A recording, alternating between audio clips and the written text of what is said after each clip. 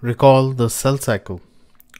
When cells are dividing, either during development where they're undergoing mitosis to make more cells, or during gametogenesis when they're undergoing meiosis to make gametes, cells undergo the cell cycle where they alternate or cycle through M, which stands for mitosis or meiosis, G1, which stands for the gap phase, S, which stands for synthesis when DNA is synthesized or replicated, and G2, which is gap 2.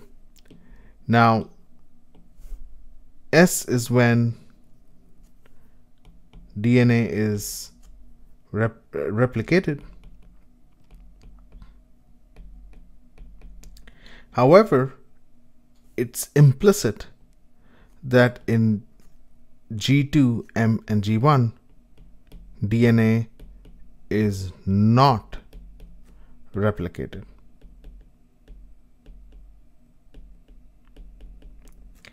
And that seems sensible since replicating DNA is very costly. It consumes energy in the form of ATP, and it consumes deoxynucleoside triphosphates, the building blocks of DNA, and it would not be very fruitful to synthesize DNA when you don't need to synthesize DNA. And therefore, cells have control mechanisms that determine when DNA is synthesized, or rather which restrict the synthesis of DNA to the S phase. Now, one thing that happens is that during gap phase 1, two proteins called CDC6 and CDT1 are synthesized. And we are using the example of yeast to illustrate how the synthesis of DNA is controlled during the cell cycle. And during gap 2, CDC6 and CDT1 are degraded or destroyed. Okay, and this implies that CDC6, CDT1 are available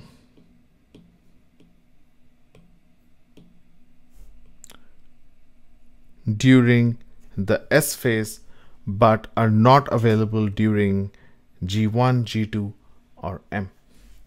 And molecularly, how control is achieved is that, let's say this is my chromosome and this is the origin of replication.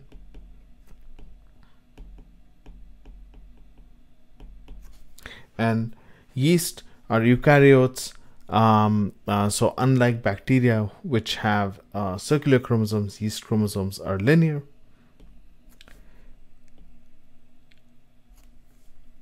This origin is recognized by a complex of proteins called the origin recognition complex, or ORC. And once the ORC has recognized the origin of replication, and as an aside, the origin of replication is basically just a pattern of DNA sequence, a particular combination of nucleotides that is recognized by the origin replication complex.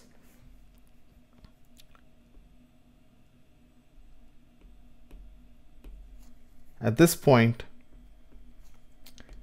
CDC6 and CDT1 bind this complex, the origin recognition complex. Evidently, this only happens in S phase.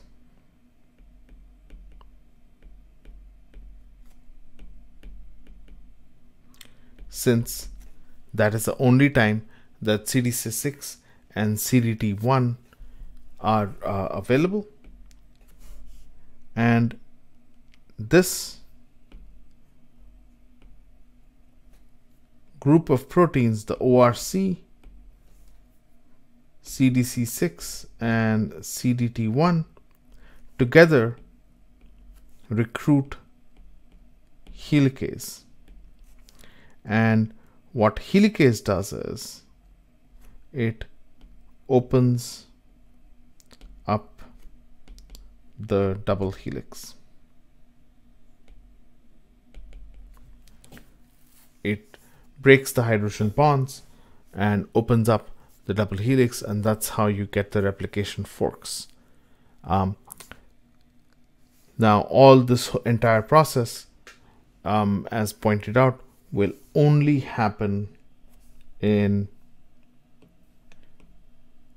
S phase, and that's because when you're not in S phase, you don't have CDC6 or CDT1, and if you don't have these proteins, you do not recruit helicase. If you don't recruit helicase, then the double strand DNA is never opened up. There is no replication fork, and therefore DNA synthesis cannot be carried out. Next, let us discuss the replication of linear chromosomes, such as yeast or mammals or humans and so on, and a particular problem that comes up when we are trying to replicate linear chromosomes. So here we have a two replication forks, and the replication forks are moving in towards the left and the right, and let's say the top strand is 3' over here and 5' on the right, and therefore the bottom strand, which is anti-parallel to the top strand, is going to be 5' on the left and 3' on the right. To initiate replication, you will need primers, and since the primer is going to be anti-parallel to the template strand, it's going to be 5 to the left and 3 to the right. You will have synthesis occurring in this direction, and since this synthesis is in the same direction as the fork, this is a leading strand.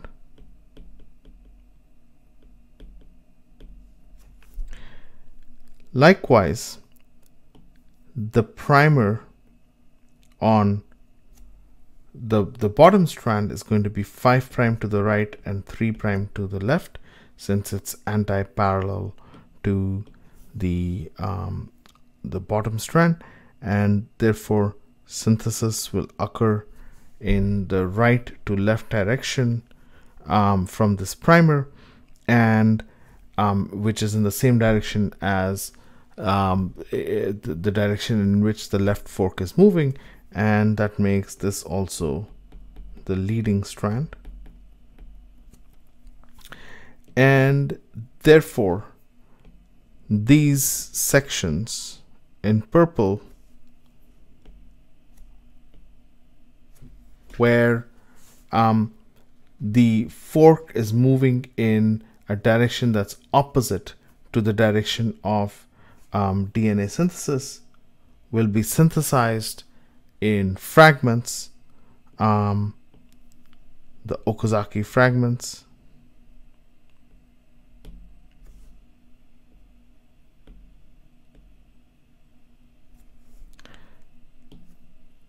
and that is lagging strand synthesis. So on the bottom strand, it's synthesis happening from right to left, because that's the direction of 5' to 3' on the dotted strand, whereas in the top it's occurring left to right, and we have lagging strands over here.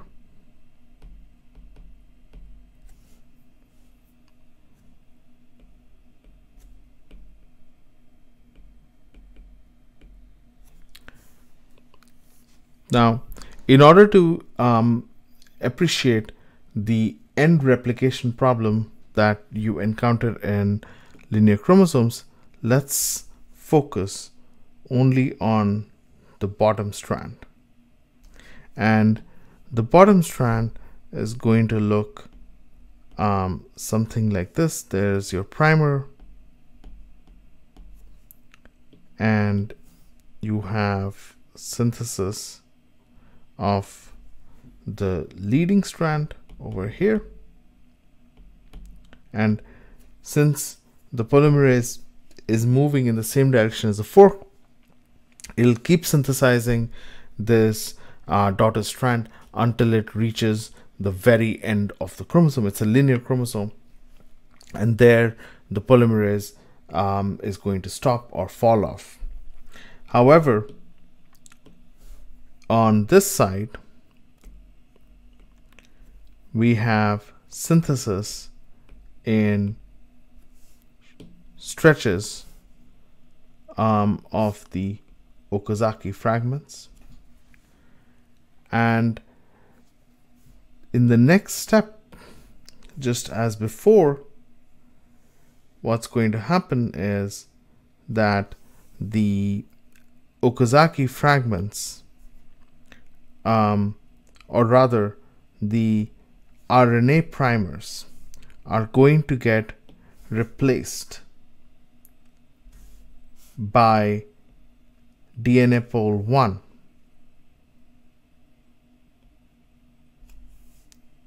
And the way it's going to happen is that each of these Okazaki fragments, since on the bottom strand 5' is to the left and 3' is to the right, over here 3' is to the left and 5' is to the right.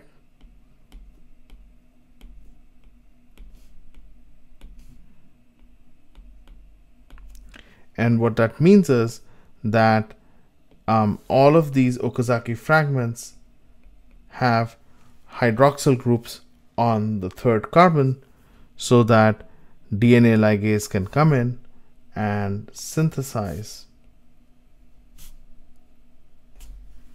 or replace the RNA primer with DNA, starting by adding nucleotides to the 3' end of the Okazaki fragments. However, this last RNA primer will not be replaced by DNA, since there is no Okazaki fragment hanging out here offering a hydroxyl group on the 3' end. There is absolutely nothing there, because that's the end of the chromosome, and therefore we will end up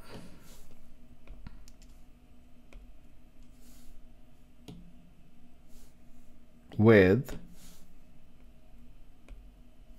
a gap over here.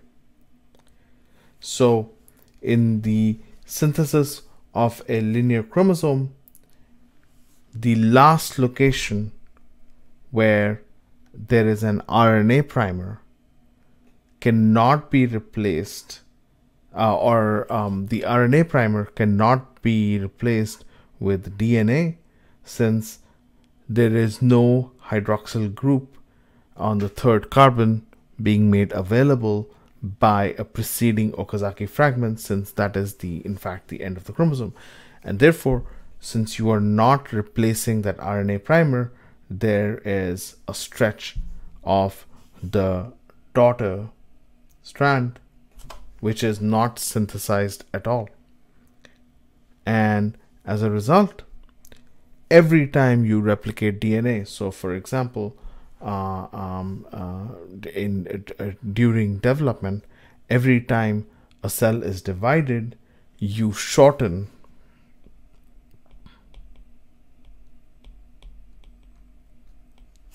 the chromosome by a small amount. However, this is clearly a problem, because it's possible that there is some essential gene right at the very end of the chromosome, and if you don't copy that gene faithfully, if you keep leaving out chunks of that gene, that could be fatal to the cell. The end replication problem is surmounted or overcome by a special enzyme called telomerase.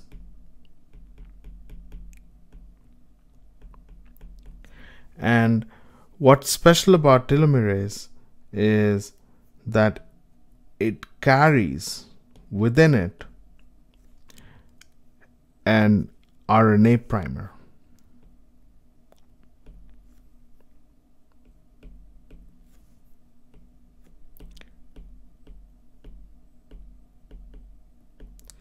And the sequence of this RNA primer differs from species to species, but this particular RNA primer, we'll say this is the 3' end and this is the 5' end, is from vertebrates.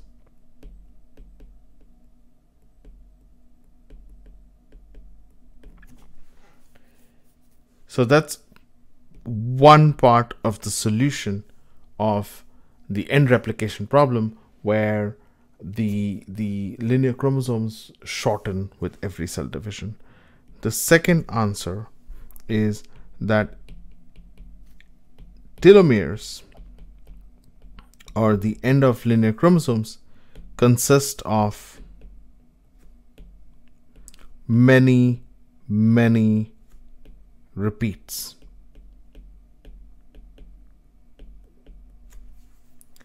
And so let's say this is my linear chromosome, and this is one strand, and at the end I'm going to have a repeat which matches the sequence of the RNA primer, or the complement of that RNA primer sequence.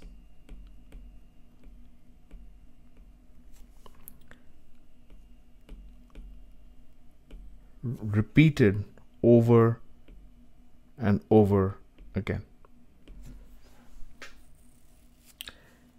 And what the telomerase does is it comes in with the RNA primer and it synthesizes this repetitive DNA. And therefore, what the telomerase does is it lengthens the chromosomes, the ends of linear chromosomes, by adding these repeats using an RNA template, RNA primer that it carries with itself. And what this means is that now,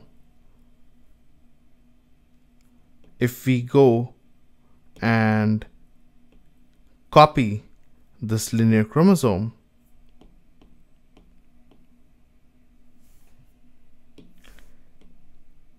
so let's say I have a primer here which is CCC,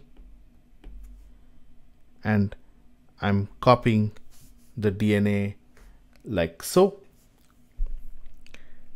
When I reach the stage where the RNA primer has to be replaced with DNA, I still won't be able to do it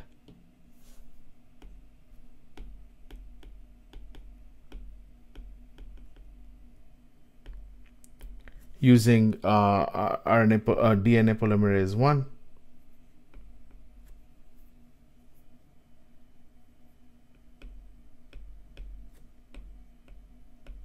So I won't be able to copy the GGG where my primer was, since there is no Okazaki fragment with a hydroxyl group from where DNA polymerase can synthesize the CCC, and that will lead to a shortening of the chromosome. And so perhaps the chromosome is going to end up looking like this.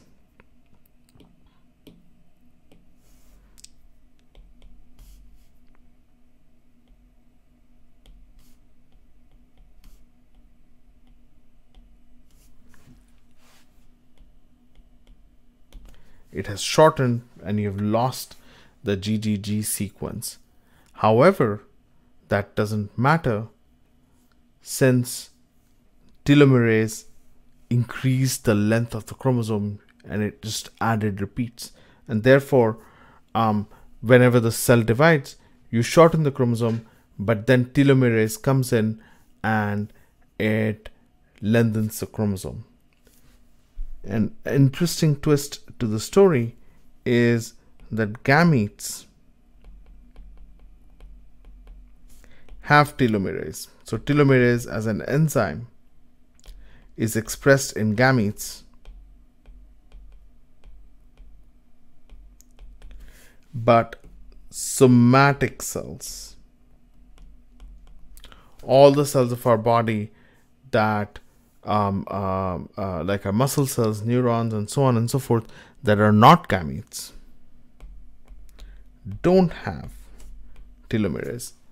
And what this means is that in the rest of our body, chromosomes that are telomeres are shortening with every cell division, and that puts an upper limit on how many cell divisions you can have, because if you have too many cell divisions, then clearly you will lose enough of the ends of chromosomes to lose the repetitive region of the telomeres and thereby end up mutating essential genes, leading to cell death.